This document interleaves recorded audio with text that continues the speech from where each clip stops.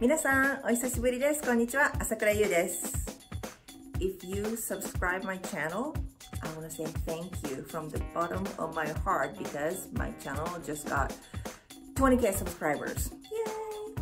So, I uploaded a new intro video as well. So if you have time, go check it out.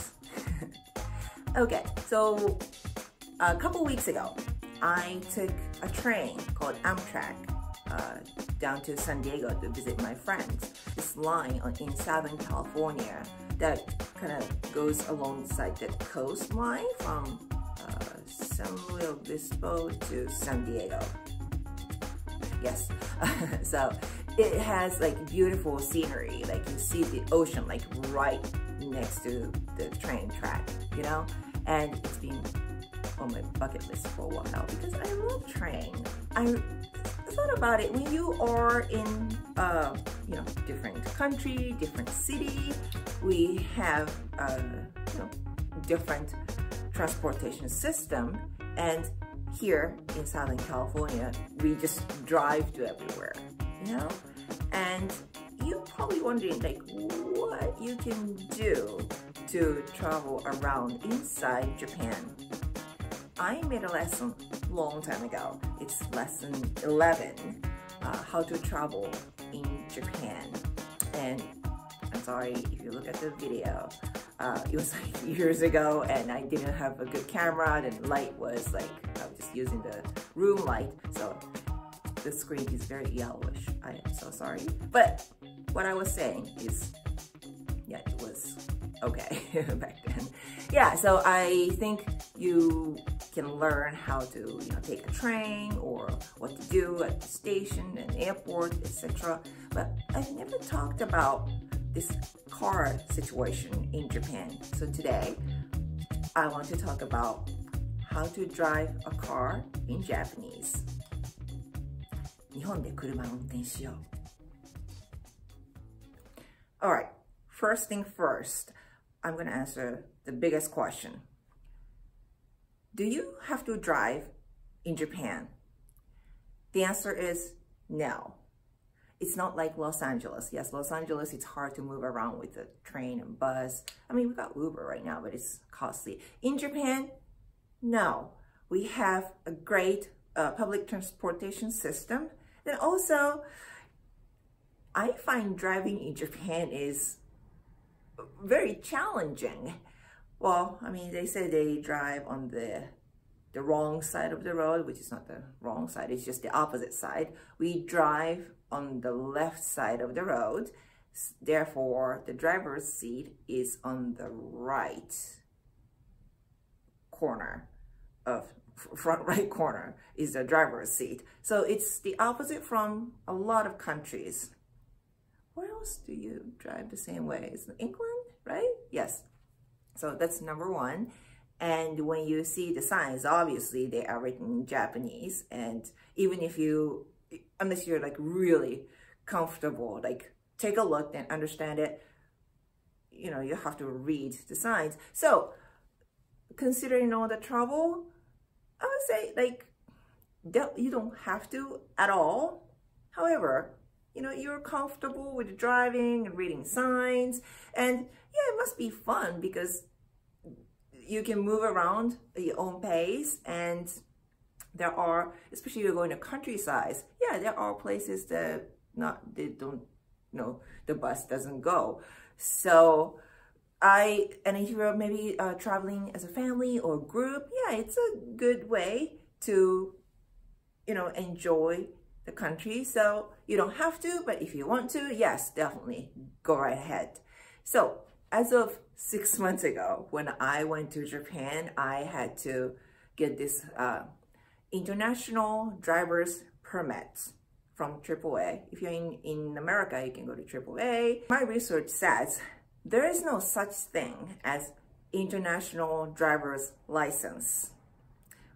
Well, in Japan, we say like 国際運転免許証. So 免許証 is license, but English translation is still international driver's permit. International driving permit? I forgot which one. But it is permit.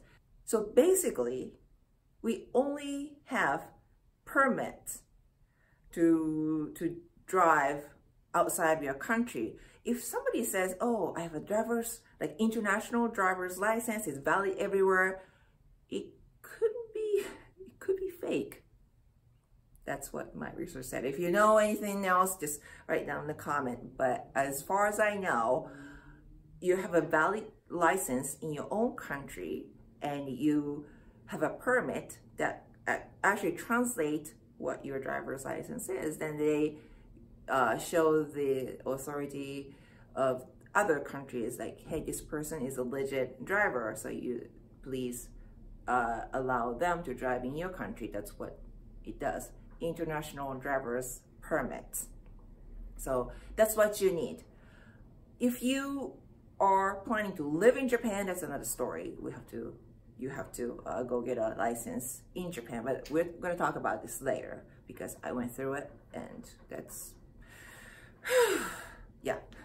But if you're traveling, yes, please visit the local facility that provides international driver's permits. Even if you're not driving, yes, like public transportation, or I was gonna say, maybe you can rent a bike.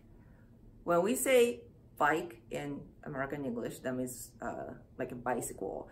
If you say bike in Japan, that means motorcycle.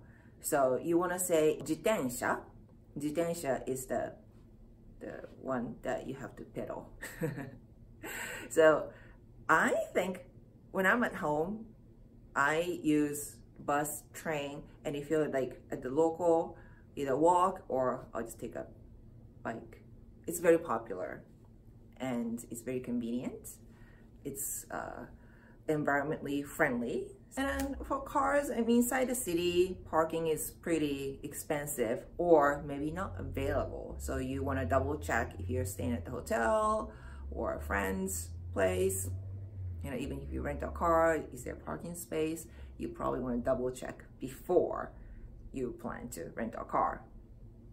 So anyway, so driving in Japan is not only the sides are different and their roads tend to be very narrow. I mean, think about it. It's the size, the whole country's size of California, right? And then we have half the population of those states. Yes. So all the roads, especially like old ones, are really small. And you'll be surprised, there are a lot of like small cars in Japan. They're cute though. So it is another challenge if you are not familiar with driving like inside the city. It could be a little bit intimidating first. So FYI, say that. So the stick shift, we call it manual. So it's manually operated, and versus automa, which is automatic. It's the stick shift. Manual versus automa. When you are actually applying to get a license, there is a difference. My first Japanese license, I actually had to drive stick shift because that's what my dad had, and if I only got automatic limited, restricted, I wouldn't be able to drive my dad's car. Here in America, we don't have it. It's just up to you which one you want to drive. And I seriously, like, I was crying to learn how to drive stick shift because it can be a little bit complicated. And all my friends are like just driving automatic. It's like, why can't I just drive automatic? It's just the 2 pedals and it's fun. And then my dad is like, this is a real car. And years later, I am glad my dad was like insisted on me driving a stick shift because I got a motorcycle license here. And I mean, I know there are automatic motorcycles now, but usually they're still like stick shift, the same concept. So I got the concept like, you know, once I got on it, but some people never drove stick shift. They're like, what is the clutch? So I am glad right now. But if you go rent a car, I would say, unless you request stick shift, yeah, they usually give you automatic, so don't worry about it. And they're not strict with the international driver's permit, but when it comes to getting an actual license in Japan, that will be not an issue, but you know, they need to distinct those two. So just FYI, if you're planning to live in Japan, yes, we do have what we call DMV. But the thing is, here, how I got it was, yeah, I came here, and the first like 1 month or so, I used the international permit. Then I practiced how to drive here with my friend's car, and I went to DMV and took a driving test there and a writing test. In Japan, yes, you can take the test at DMV, but I think most of the people actually, they go to school first, driving school, which has like excellent programs. Then they do the actual driving test there. They're approved by the government, so you can actually skip the actual driving test. They give you sort of like certificate, right? So you take that and then go take the writing test. So that's how they take the driver's license. So if you're living there thinking about getting a driver's license, yes, then just, you know, think about the option of enrolling yourself in one of those schools. Like, this is not in Japan, like for all the drivers all around the world. Safety number one. Safety number one. 안전 운전. 안전 is safe. 운전 is driving. 안전 운전. Yes, this is a number one rule. I don't want to get in an accident. It can be fatal. So don't do anything crazy. Don't do anything that is illegal. Then there are some violations, which is 이항, means violation. The most common one is speed or 이항, speeding. I think you get ticketed, of course, fine,罰金, you have to pay. Then also, I think, well, maybe for not for the international permits, but if you have the actual driver's license, they got this like a point system. So every violation you make, they take up the point. Then if you have certain points taken out, like you get suspended or your license is revoked, I think.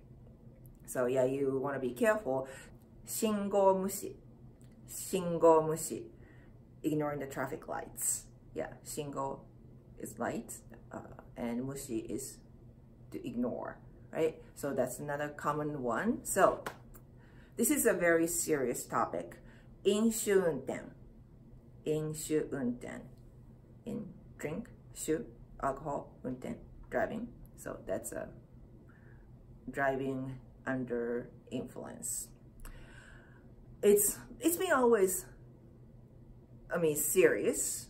This is like basically driving, taking a risk of taking other people's life as well. So it is felony here in America, then I think it's felony in Japan as well. Kenmon, yes, Kenmon is basically like a checking point. It does, you will see it randomly throughout Japan. So here you go, be careful, okay? So don't drink and drive.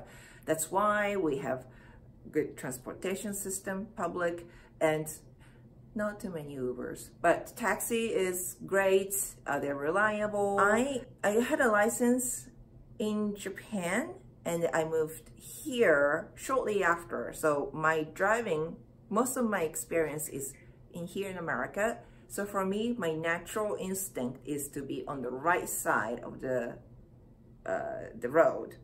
And so I try to drive because my dad wanted me to drive when we're taking a road trip.